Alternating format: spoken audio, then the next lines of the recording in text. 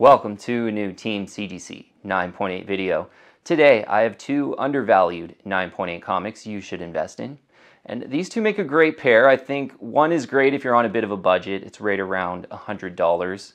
And the other one's a lot more expensive, but it's a great serious one if you're kind of serious into investing in 9.8 comics. So the first one, it's a Spawn number 16 in a 9.8. This one, it's the first Greg Capullo artwork on Spawn. I think that's a little bit undervalued right now. I think Capullo has had a super long history of doing awesome Spawn artwork. You know, he did like the covers for the first Gunslinger Spawn, which has turned out to be so popular. Still doing like awesome Spawn covers nowadays. So I think this first Greg Capullo Spawn book is just kind of one to go after. Now, interesting with Spawn comics of this era, in the direct edition, there's going to be like a zillion printed, basically, because Spawn was so popular during this period. So the direct editions in this one, they're going right around $100. But I think the newsstand edition is going to be one to kind of hunt if you're liking this idea, if you're a Greg Capullo fan, if you're a Spawn fan. I think the newsstand edition in Spawn 16 it would be a really great one in a 9.8 to get. So interesting on this one, like on the census, they do separate the newsstands and the directs. I believe they only started doing that pretty recently, like in the last few years. There's only like 3 or 4 newsstands in a 9.8 blue label on the census. But I know on the direct, or on the sort of normal portion of the census, there's 104 9.8s in the blue label. Some of those are going to be newsstands because they didn't separate the newsstands and the directs right from the beginning when they started, grading this one. So there's going to be more newsstands out there in the 9.8 than 3 or 4 like on the census, but a tough one.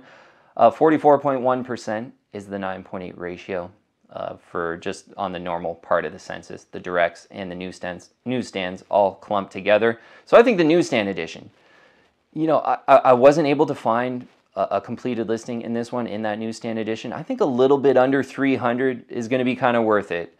And maybe if one kind of stealth pops up in an auction, maybe it'll go a little closer to 200 possibly would be my guess. But I just think the first Capullo one in a newsstand is going to be really tough to find in the 9.8. I see that one over time with Greg Capullo kind of just really being known for awesome Spawn work. Being maybe $600 to $700, $800, maybe even pushing that $1,000 level in, 5 or 10 years or something like that on a Spawn 16 newsstand in a 9.8. But you know what? Even the direct edition around $100, there's actually one on eBay right now. I was really close to pulling the trigger. It's on My Comic Shop. So I went on their site. It's pretty much $99.99. And if you go on the completed listings on eBay, this one in the direct edition sells pretty much like I think one sold for $110. So it's kind of, maybe you get it a little under 100 if you're lucky, but they're about $100. So this one on My Comic Shop though, it says on the note that there's a piece of paper in the slab and you can kind of tell. And then on the bottom left corner, it kind of looks like maybe there's a color breaking spine tick. I'll probably use the same image. So hopefully you can kind of notice it on this image. But I think I'm going to pass and just kind of be patient. But a direct one right around $100, I still feel is kind of worth it, certainly if you're a Greg Capullo fan. Watch out for that newsstand, though, if you're really liking this idea and you're a little more serious. The newsstand 9.8 for the first Greg Capullo Spawn artwork, I think, is undervalued. And over time, it's going to be a good one to have, I have a feeling. All right, moving on to the second pick, undervalued 9.8 comics. It's Ultimate Comics Spider-Man #1, or Ultimate Spider-Man #1. Like on the cover, it's Ultimate Comics All New Spider-Man #1, but on the census, it's just Ultimate Spider-Man #1. This one came out in 2011, the origin of Miles Morales. And it's, first appearance of the Prowler, like the new Prowler, who's Miles Morales' uncle, who plays a big part of this story. And you know what, like this is clearly an obvious one, second appearance of Miles' origin. But I do think this one's a little bit undervalued. I was able to kind of read, just in the past few days, Ultimate Fallout 4 and this Ultimate Comics Spider-Man #1. Ultimate Fallout 4, solid first appearance. A bit of an underwhelming Miles appearance in my opinion. He sort of fights this like kangaroo guy. And the Pichelli, I believe it's Pichelli that does the Miles Morales art in Ultimate Fallout 4. He's kind of got a big head and he just looks like a boy too much. Like he almost looks like a baby Spider-Man in a way. So to be honest, like I read Ultimate Comics Spider-Man as well, which, you know, gets into the Prowler and how he gets bit by the spider and everything. I actually feel like Ultimate Comics Spider-Man is #1 is a way better read in my opinion. So I just think there's a little bit to make up in value for the Ultimate Comics Spider-Man #1. Similar to, like, this one's going to be super well collected over time, it being the origin and, you know, a huge Miles Key issue, obviously. Like an Amazing Fantasy 15, first appearance of Spider-Man. Amazing Spider-Man #1 has absolutely done so well in value as well. It's been an amazing comic book to invest in. And I have a feeling over time, like Ultimate Fallout 4, amazing. It's awesome in a 9.8. I got one in the first print. But this Ultimate Comics Spider-Man #1, I think, is just going to be right up there with it, trending up in value. And so far, it has. And so on the census, 365 9.8s in a blue label. So 21.4% to 9.8 ratio. This one looks quite a lot better to the Ultimate Fallout 4, especially nowadays with there's so many 9.8s in that Ultimate Fallout 4. I think it's over 3,000. So there's 365 of these, and a 1 of 365 is looking pretty great for an awesome Miles Morales collector item. 21.4%, the 9.8 ratio of all graded copies sent to CGC. About 21.4% of them are 9.8s. That's awesome. Yeah, that's lower the better. The lower the kind of tougher the 9.8. And that's a little bit lower than Ultimate Fallout 4, which is in itself a pretty tough 9.8. So both of these are just great ones.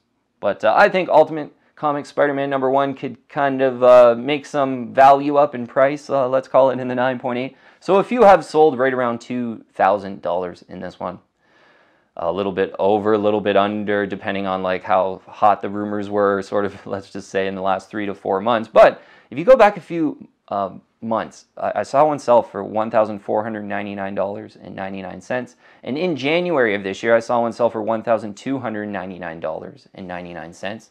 So there's not too many of these out there, but I think if one pops up, if you can get it right around the $1,500 level, I think that's an undervalued price. I think over time you're going to do so well on this one if you got a long-term time horizon at 1,500. But you know what? Maybe even around 2,000 now. A 1 of 365. Yeah, I know this one's going to be really, you know, well collected, I think, over time. So a few variants for this one to consider as well. I believe they're both Pichelli variants. One is like the unmasked variant cover, which is like the more expensive one. Consider those if you're a little more serious. I do kind of like the first print cover, which has kind of become pretty iconic, I think. What else did I want to mention? Oh yeah, the Ultimate Fallout 4, the second printing Pichelli variant of the second printing. I find that one just really sells well. Like, they don't last long if they're up for fair value, like days usually. So they're really selling, I think. And I think I've underestimated that one a little bit, to where the Bagley second printing, which I really like, I have that one in a 9.8. That's done well over time as well. But I think this Pichelli second printing is maybe a little bit better of a value right now, let's call it. It's around $500. I just wanted to mention that one quickly. And since you know, Miles Morales Origin we're talking about, this brand new comic book I thought was really cool, and in a 9.8. I actually ended up grabbing one in a 9.8 for, I believe it was like $51.50 or something like that. I sent them like the Van Halen bid, but and they accepted. It's this Marvel Actions Origin #4 with the origin of Miles Morales, with a really cool, like, eye-appealing Miles Morales covers. I feel like for some reason I kind of have a soft spot for these like kid versions of some of, you know, the stories, and this is basically like a for kids version of Miles Morales' origin. So I read this one too. I really like the art on this one as well, and just loving the art and kind of how they bring kind of probably I think it's the first 4 issues of Ultimate Comics Spider-Man pretty much in one book. Easy to read and understand for kids. So great art, I thought too, really colorful, kind of eye appealing. So I ended up just kind of getting out there and buying this one in a 9.8, admittedly on a bit of a whim, but right around 50 bucks, kind of a cool reprint of the origin of Miles, I thought was worth it. So maybe if you're on a budget, you can't do the Ultimate Comics Spider-Man #1 is understandable. Consider that Marvel Actions Origins #4. All right, just wanted to show everyone before we go the Dark Ages #2. This is the Frankie's Comics Virgin Edition I had got in the mail. Really happy with this one. This one looks awesome. I just, I got it earlier today pretty much. Really looking at it for quite a long time, and I think some great details on this one. So if you're interested, I did a recent video on the Dark Ages books where they sort of introduced this Miles Morales that's been possessed by a Venom Carnage hybrid symbiote. And the sort of first appearance is kind of on the cover, which was interesting on issue 2, and this is an issue 2, with the first kind of normal appearance being in issue 3 and within the story. So I thought this one might be one to go after with the Amazing Spider-Man 300 homage. I paid $99.99 for it. Just wanted to kind of show everyone that I got it in. And looking great too, like just no kind of Newton rings on the case, looking like a primo 9.8, even like a 9.9 candidate. It's a brand new one, so you'd expect it, but sometimes you get like fuzzy corners on a corner or two or something like that. But really happy with this one coming in today, and certainly a great eye appeal. So yeah, it's a Dark Ages 2, the Frankie's Comics Virgin Edition, if you're liking that sort of Miles Morales symbiote hybrid that recently appeared in the Dark Ages storyline for the first time. All right, but a couple undervalued 9.8s to consider. Thanks so much for watching. I'll see you on the next one. If you're liking my content, please subscribe and hit that bell, and I'll keep you updated on future videos.